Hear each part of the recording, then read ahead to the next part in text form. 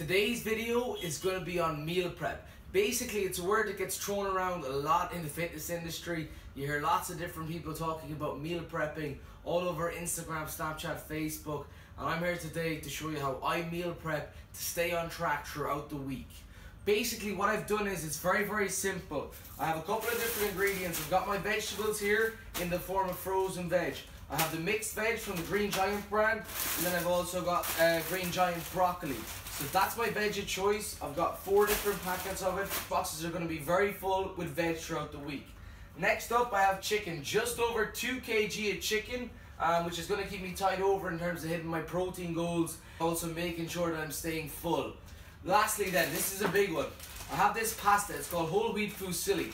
I picked it up in a place called Spinneys. The big difference about this is not only is it whole wheat, which will mean it will be higher in fiber, but also per 100g it's only 135 calories, which is absolutely astonishing for any pasta. Regular pasta you see on the shelves, white pasta, per 100g is generally 360 calories. So it's around about 1/3 of the amount of carbs in comparison to regular pasta, and also you're saving a ton of calories on this.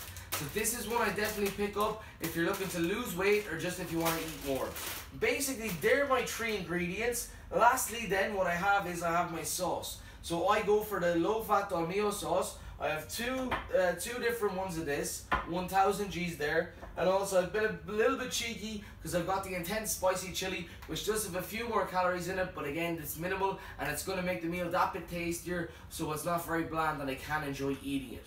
I'm going to take you through how I'm going to cook up all the meals now, and I'm going to show you my lunch boxes. It's all about organization. If you can get organized for the week ahead, you're already 2 steps ahead in terms of reaching your goals.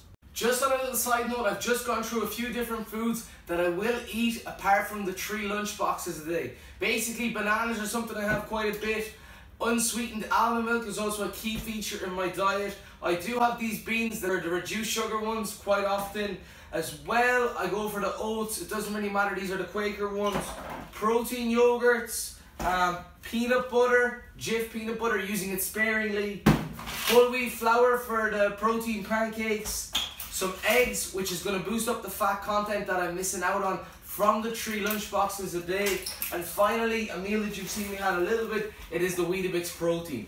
So I've got all these going on here, and then my 3 lunch boxes. Apart from that, I'm not really eating anything else throughout the week. I decided to boil the chicken as opposed to cooking it on the pan. I've just lobbed it into 2 massive saucepans, so I can just boil it up there. It's going to be handy. Just wait maybe 30 minutes for it to boil over, and then put them into the lunch boxes that are right here. It's going to save me the hassle of frying them up on the pan, having to constantly turn them and whatnot. So.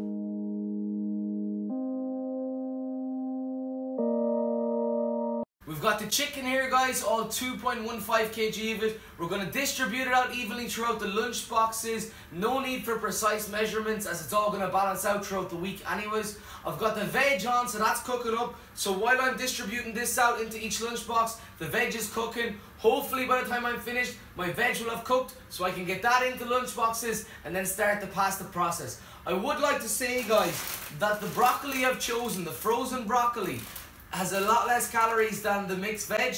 However, I am all about balance, and I do like to have more veggies than just 50 different lunch boxes of broccoli.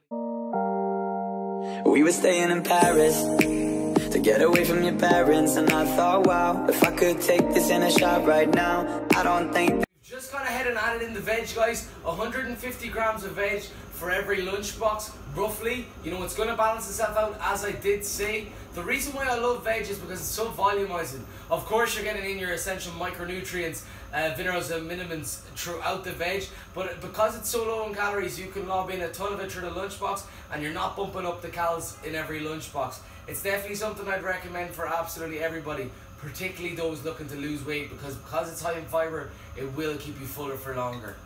Team Veg. I don't know if it's fair, but I thought, how could I let you fall by yourself? Well, I'm wasted for someone else. If we go down, then go down together. They'll say you could do anything, they'll say that I was clever.